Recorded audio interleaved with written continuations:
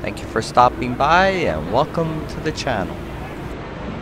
So today's video, we're going to take a short walk through the St. Lawrence Market, then go outside, walk along Front Street to the dog fountain. At the time when the video was made, masks are still mandatory indoors in the province of Ontario, Canada. So a lot of times when we're visiting St. Lawrence Market, we would buy our food here and then walk to the dog park and eat there. If you're visiting Toronto during the summer months, I'd highly recommend doing that. But if you don't want to walk to the dog fountain, you can go outside here on the side and they have picnic tables where you could eat your food. So we're going to walk along the side of the building here to Front Street and make a left. And you can see across the street the redevelopment of the St. Lawrence Market building north. And it's expected to open in the fall of 2022.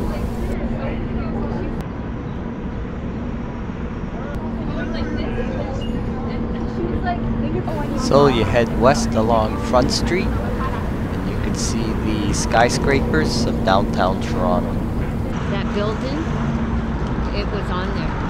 My wife's talking about that small brown building in the middle, in the far distance. And she's seen the back of the building in a TV show, so it's quite unique, and we'll show it to you later. So it's the brown building with the green cone on the top.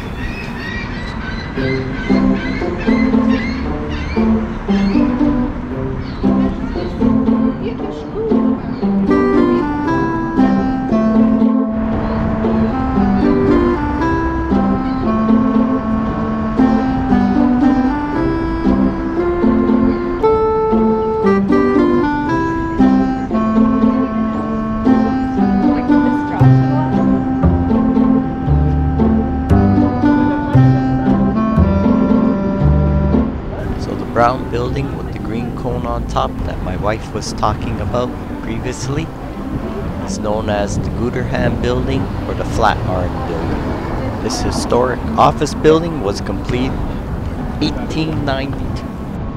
And just behind the Flatiron building is where the dog fountain is located.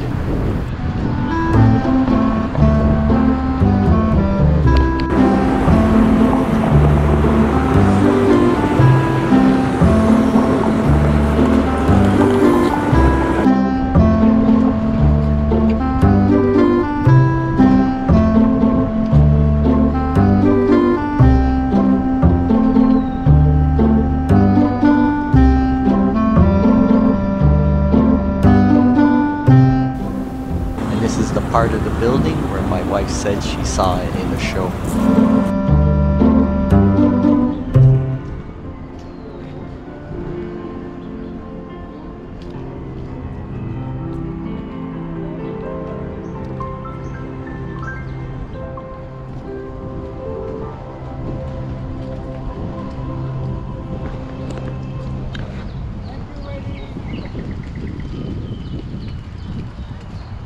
So here we are coming up to the dog fountain on my right.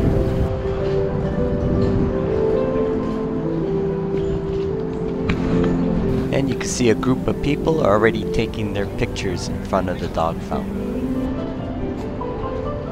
And this is a popular attraction in Toronto amongst tourists and locals.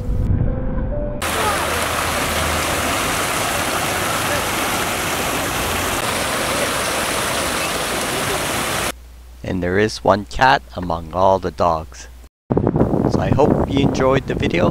Please subscribe, like, share, leave a comment, and hope to see you in our next video.